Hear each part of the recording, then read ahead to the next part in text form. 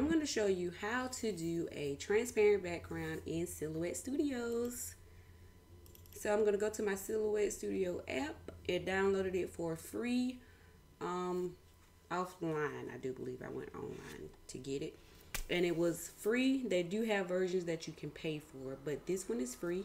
And this tutorial is simple once you learn how to do it. So you're just going to go up here to the folder. You're going to click on it, and you're going to find a photo that you would like to be transparent. So it's my son's graduation in a week, and so I've been making graduation shirts. So I'm just going to click on that file, proud mom of a 2024 graduate. And as you can see, it has a white background. What I am going to do is I'm going to make it a little bit larger. And then I'm going to go over here to this bread shape. I'm going to click the bread shape. I'm going to go over here to select trace area. Click on it, and then I'm going to select the area that I want to be traced. I'm going to select the entire thing. As you can see, there some of it is yellow, some of it is not. We want all of it to be yellow. So we're going to go over here to threshold. Click on it. We're going to move this little cursor up until our entire image is covered in yellow. And you can keep going. I like to do mine at 100%. And then you're going to go down here to the bottom. It says trace outer edge, and that's what we want to do. So we are going to select that. And it is outlined in red. You can't really see it here because my writing is orange, but it is outlined in red. That means we have traced the entire area. Then we are going to go over here to this rectangle and circle. You're going to click on that, and you'll have options that's going to drop down for you. Will, subtract, divide. We want the crop. So what we're going to do is go back over here to our image. We're going to select the entire image again.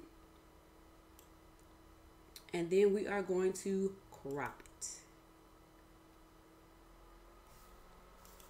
Now, what we have here is some leftovers because this is the inside of this image. So what we're going to do is go back over to our bread shape over here and select trace area once more.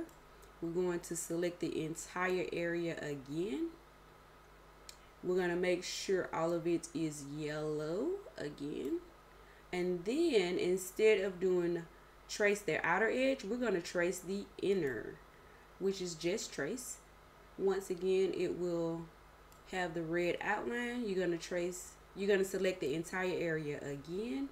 Then you're going to go over here to your rectangle and circle, and we are going to crop it. My computer's moving a little slow.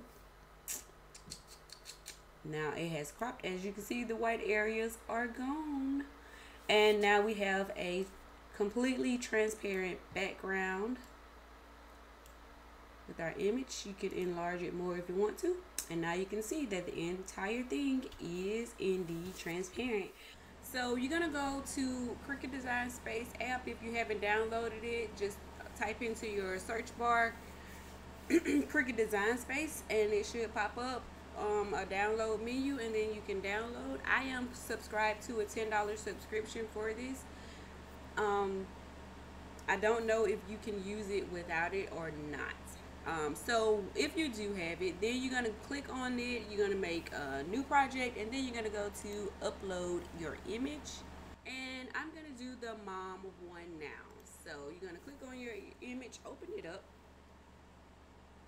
Then you're going to click continue. Now they have a automatic background remover here. So it will automatically take you to this page, and then you can click remove background, which I don't like to do because sometimes the image is not as crisp. So I like to do it manually. So you're going to select manual, and then you're just going to bring this little cross to your image and click on it. And everything is there. It's crisp. I love it. What you need. Okay, once you have done it manually, then you can apply and continue. Now Cricut has started this new, they've updated their app, And now you can do whatever image you have in layers. If you wanted to do a SVG with vinyl or iron-on HTV, you can do that. They also have a single layer images. If you wanted to do like a clear HTV vinyl for your sublimation that you've already printed out, you can do both. But I'm going to use the flat graphic today. So you must click on it and then hit continue. Now you have your image. You can save it if you want to. You can add it to whatever collection you may have. I am not going to do this because this is probably an image that I'm not going to need again. Because how many times does your child graduate from high school? Once, so I'm probably not going to need it again. So you're going to upload it when you get to this point and add it to your design space. Now this image is a 9.8 by 8.1. You can resize it if you like. And before now, Cricut did not have a print then cut that was larger than 8 inches by 7 or 6 or something like that, if I'm not mistaken. But they have upgraded, and now you can have your print then cut image any size you like. Sometimes there'll be an error message here if you haven't changed your settings. Let's say that you need to change your settings. You can go up to your name, a drop down menu will come, and then you select settings. You go to load type, and right here print then cut page size, click on it, a drop down menu will appear, and then they have different ones. Right now I am in the 11 by 17 tabloid. I've tried this one and it works fine if you have a larger printer, but for me my printer size is 8.5 by 11, and because I'm not going to be cutting this image out using my Cricut machine, I always like to choose 11 inches by 17 inches because it would allow my entire image to print at the size that I have it, which is I think a 10.5 by 8. And then it will not print the registration lines, because you really don't need that if you're not going to be using your Cricut machine to cut it out, because this is a sublimation image. So I have this and it gives me my entire image. One side does have the registration marks on it, but for the most part it gives me my entire image the size that I need without cutting anything off. So that is how you do a transparent background with Cricut Design Space.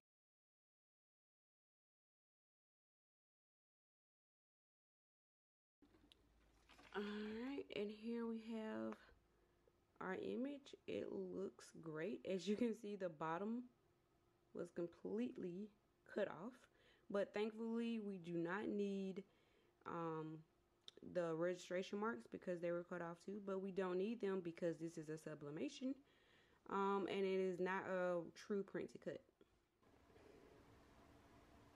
These are the side-by-side comparison between the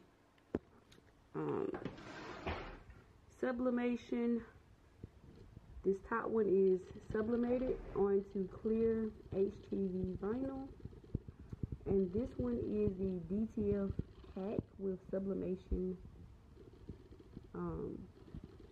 ink. In person, if you can see in person, this one is just a little bit it's not as vibrant. You can see it a little bit. It's just not as vibrant as the sublimation by itself. And this is with the sublimation ink on DTF transfer sheet with the powder. And I gotta say, I'm loving the vinyl, the sublimation on the HTV vinyl, way better than the hack. It's just more vibrant. I imagine with some things you would prefer to use the hack, but for this graduation shirt, I gotta say this is the clear winner. Thanks so much for watching. I'm glad that you came. If you enjoyed this video, then please subscribe to my channel and hit the thumbs up button. Thank you. See you next time.